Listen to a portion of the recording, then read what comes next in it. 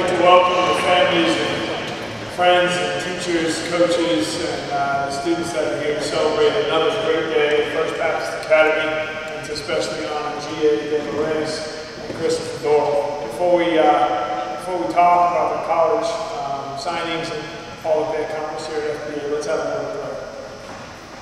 Father in heaven, thank you for athletics, Lord. Thank you for a school that has grown and that you have blessed from your hand from above, to allow kids that started out here, and some of them went to school here their whole life, that are now on to another chapter. And thank you for it. Thank you for the opportunities that you've given these two young men. I pray that most of all, that they would honor you without their walk each and every day. I pray that you would just watch over and protect their bodies as they continue to move on and play college football. I pray that you would be with their families. Help them to be a great support for all the things that you'll put in their path.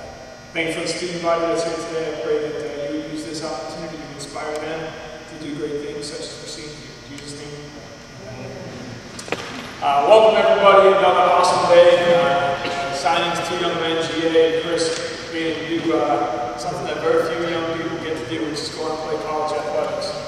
We want to honor them today. I'll start off with G.A. And from the heart, what I want to share with you all, and what I want to share with moms and dads and family members that are here, we can share, and I can share statistical accolades and those things. GA did an incredible job. Maybe a little more difficult to share statistics on GA as a tight end and a defensive lineman, but did an incredible job for us on the football team, played basketball for Coach Stewart.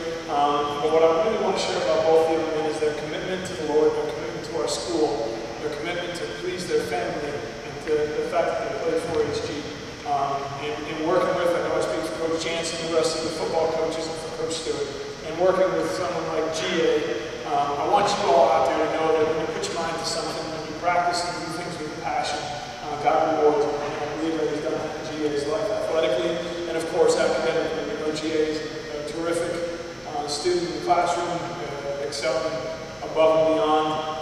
We really will miss him on the football field especially. Chris got to run for a lot of yards because, quite frankly, GA down block a little high, big holes opened up.